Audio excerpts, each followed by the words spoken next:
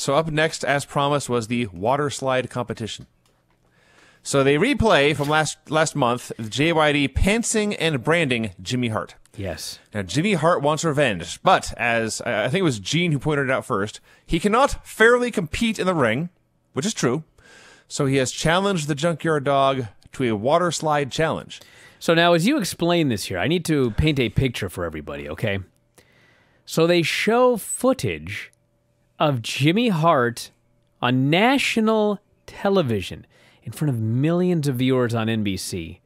He's in his little red undies, and JYD is branding his ass with a branding iron, okay? Imagine the humiliation, Vinny. Terrible. So they go from there to literally the top of the water slide, and Jimmy Hart is explaining everything that you just said to Gene Okerlund as he's sitting in a fucking inner tube. And right next to him, also chilling out in an inner tube, is the Junkyard Dog. Yes. It's so fucking ridiculous.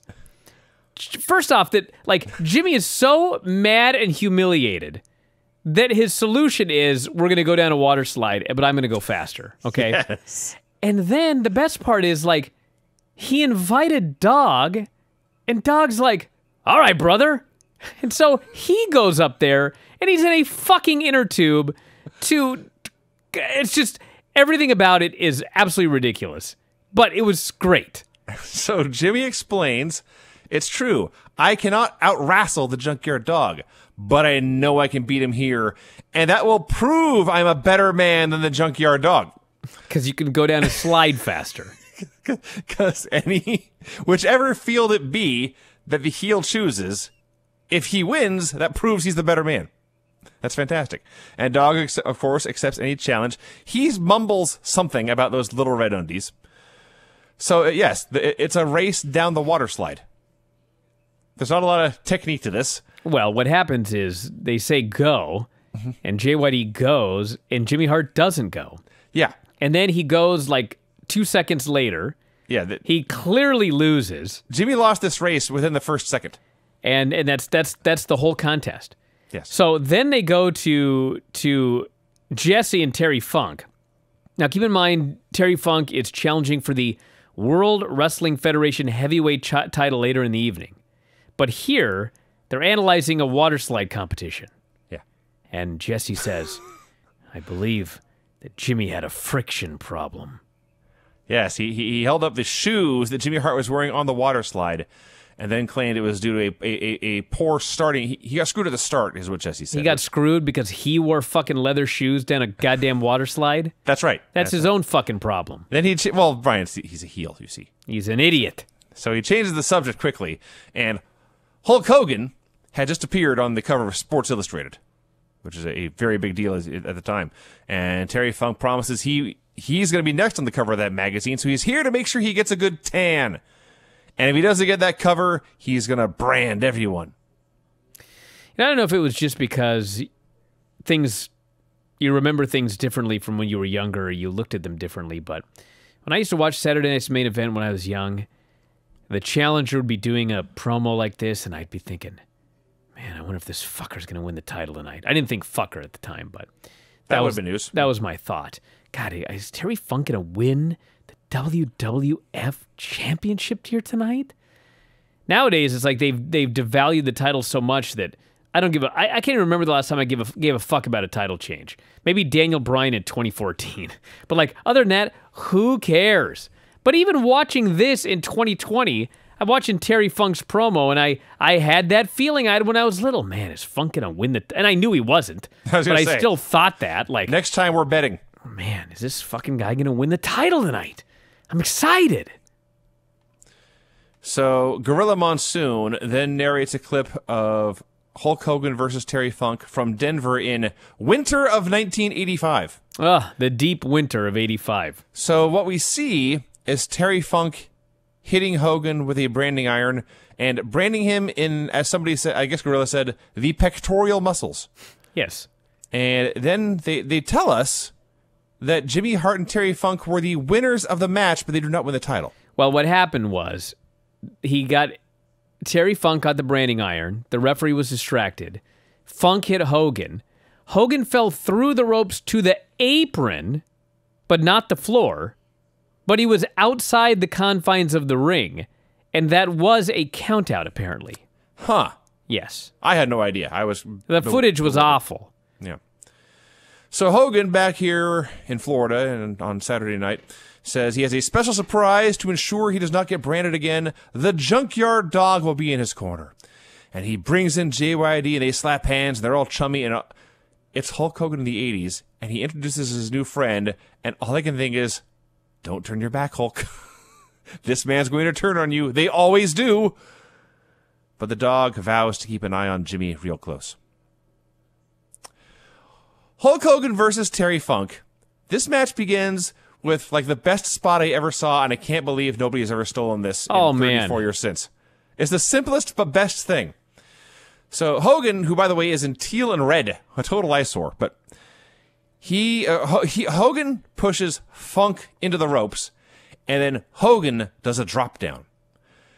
Funk jumps over Hogan, but in the process loses his balance, hits the ropes on the other side too high, and falls out of the ring. He's all frustrated and upset. I'll show that fucker. I can take this too. He gets back in the ring. Funk pushes Hogan into the ropes, and this time Terry Funk does the drop down.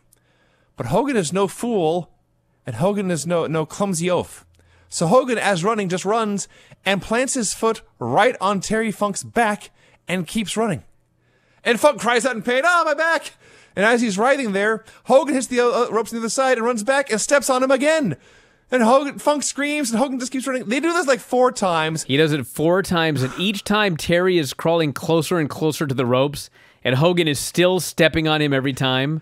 And by the 4th time, Funk finally gets out of there, and Hogan stands in the middle of the ring, and he pumps his fists. And these fucking fans, over this stupid spot, they go so crazy that the hard cam is fucking shaking. I thought the building was collapsing. It was an earthquake. It's the best, scariest thing out of this goofy spot. It was so awesome. So now I got to talk about some other big things here. All right. So Funk's bumping all over the place, and he finally gets the heat with, of all things, a headbutt. He did, yes. He grabbed Hulk and headbutted him, and that was that. All right, so he goes to work and everything like that, and he gets some tape, and he wraps around Hogan's neck, but then puts on a hold so the ref can't see the tape. Yeah, Classic old school. Yeah, the chin lock over the neck to hide the tape. So Hogan goes to suplex him into the ring from the outside, and as he lifts him up, Jimmy Hart hits Hulk Hogan in the gut with the branding iron, and Terry Funk falls on top, and I thought, you know what? If the Vince of today changed places with the Vince then, Funk would have won the title here. Yeah. Like, guaranteed. Mm-hmm. To get heat. To get heat, yes. Like, Hogan would have had the title for, 2 months and then lost it to some heel. And then, he would have won it again, but then lost it to some heel 2 months later. And, never got a run. It's just been all about getting heat.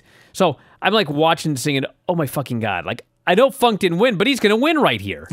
And then Hogan gets his foot on the ropes. Yeah, now see, I watched this, and what I was expecting was the ref would count 3 and then spot the foot and then wave off his own count. But no, they didn't even do that. Not even that. He just counts 2 and stops and points at the foot. So Hogan wasn't beaten. The ref wasn't incompetent. No. The heel is just an arrogant dick. So he overconfident. He gets his foot on the ropes, and the ref stops counting, and Funk is furious because he thinks he's won. First, he gets us to celebrate. Yes. And then the ref corrects him, and now Funk's throwing a tantrum. So Funk is there yelling at the ref, and JYD takes out Jimmy Hart outside. He gives him a headbutt, so Funk is dead, or Hart's dead. So Funk's yelling at the referee, and all of a sudden he turns around, and Hulk Hogan hits the big fucking axe bomb. Oh, I was so happy. He kills him with his axe bomber. And then he covers him. There's no leg drop. There's no Hulk up. There's no 3 punches. Well, there's no big boot. He had done the Hulk up earlier. Sure. But, yeah. So he hits the axe bomber, and he pins the guy. Oh, I was overjoyed. This match was actually really good. Yes. This was Hulk Hogan's physical prime.